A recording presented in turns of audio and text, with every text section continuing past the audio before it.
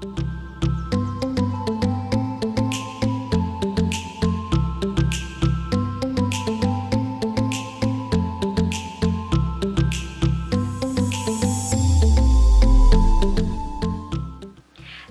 my loves, welcome back to my channel. I hope you're all doing well, and as you probably already can tell from the title, today I'll be doing a makeup look based on like a wedding, engagement, any sort of Asian event.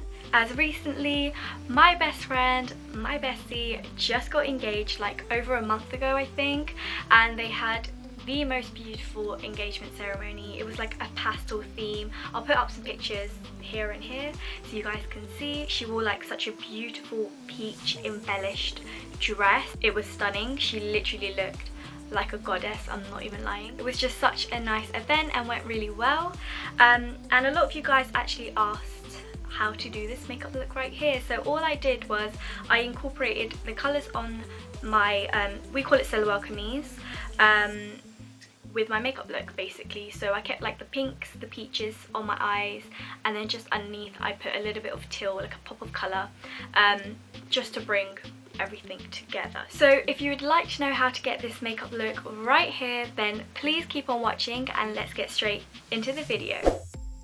Right, so I'm going to take this warm brown shade from the Jaclyn Hill palette by Morphe I believe, and I'm going to apply this straight into my crease like I normally do, and we're going to go back and forth with a fluffy brush. It's always important to use a transition shade guys, it just helps with the other eyeshadows to blend in a lot better. I'm then going to take this Morphe pink shade from the Makeup Revolution eyeshadow palette, and I'm just going to apply this on the outer corner of the eyes. I'm using quite a dense brush as you guys can see because I do want the colour to pop, but you do want it to keep like obviously keep it quite blended so there's no harsh lines. And going back into that Jaclyn Hill palette, I'm going to take this gorgeous peachy shade. So it looks peach but it actually has like flecks of gold in it, which I think is stunning. You can also use a little bit of Fix Plus if you like, if you want like a little bit more of an intense eyeshadow look. I kept it just dry on the brush, but I'm loving it so far. I'm then going to do a winged eyeliner because my life literally depends on it. I cannot live without an eyeliner, actually without a winged liner, and I'm using the brush stroke liner by MAC. It has a little bit of a sheen to it which I'm currently loving. If you do want like a matte black one, then I do suggest you use the Maybelline liquid liner, my other favourite, but I've currently been really liking this one. I'm then going to pop on some falsies because I cannot live without a good eyelash, especially if I'm wearing eyeshadow. These are the Kendall Fiber ones I believe. They're very fluffy and they just look gorgeous. Now moving on to the face, I'm going to use the Smashbox Photo Finish foundation primer. It honestly leaves your skin so soft and so smooth. It really blurs out any imperfections. And for foundation, we are going to be using the Nars Radiant Foundation. The shade that I am in is Punjab, and I'm going to apply this all over with a beauty blender. I apply most of my foundations with a beauty blender because I just think it blends in the best personally. You can use a brush if you like, but you know, I feel like a beauty blender really blends everything in. Now for concealer, I'm using the L'Oreal True Match Concealer. I think this is in the shade 6W. I'll leave it on the screen so you guys can see. And I'm going to apply this under my eyes, nose, forehead and chin. Basically the usual areas, just to add some extra coverage. Now moving on to cream contour. I don't always do this, but I think it really does make such a big difference to your makeup, especially if you're out and about or you have an event to go to. This is the LA Girl concealer in the shade Toast. It's my favourite one.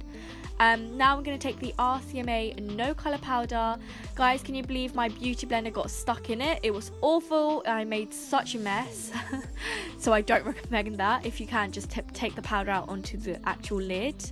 I'm just going to apply this under the contour to sharpen it up a bit so it doesn't look so messy. I also applied some under my eyes. You will look crazy, guys. Can you see? Madness. I'm then going to go in with the Plum Foolery blusher by MAC, one of my faves, and apply that on the apples of my cheekbones. And I also like to bring my blusher into my contour. I just feel like it blends a lot more, and just doesn't look like you have two different shades on your face. I'm then going to go in with an oldie but a goodie. This is a shimmer brick by Bobbi Brown. I think this is in the shade Beige. It's quite a golden tone, which I think looks gorgeous on sort of olive skin tones, Asian skin tones. I'm also going to put some on my nose just to highlight that a little bit. And I'm going to brush off that excess powder now so you don't look so crazy, okay? You just want to blend that out using a dense brush so it blends into your skin better. And to set everything in place, I'm using the MAC Cosmetics Prep and Prime. This is the best one. This is the rose scent, but I actually prefer the original. I think that's a lot better. And then I'm going to go back onto the eyes, taking these gorgeous bluey teal turquoise shades. I'm gonna run that straight under my lashes, my lash line I should say actually, and you want to just keep blending so it doesn't look so harsh or crazy. And I'm just gonna pop on some mascara now. Sorry, my camera keeps going like out of focus, it's really annoying. Anyways, moving on to lips, I'm using the NYX Lingerie liquid lipstick. This is in the shade Exotic. It's quite a warm, peachy shade.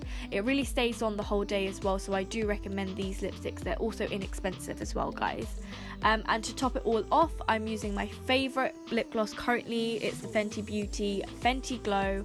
Honestly, it's so beautiful. And this is the finished look. I hope you guys love it as much as I do.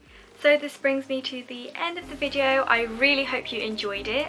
I will leave as many links as I can find of the dress because I brought it from Southall, but obviously I'm in London, so if you live elsewhere, I'll try find something similar and link it in the description box below. But if you did enjoy the video and you did like it, then please don't forget to give it a big thumbs up. Don't forget to subscribe, hit that notification bell, and I will see you in my next video if I ever decide to upload. Bye guys.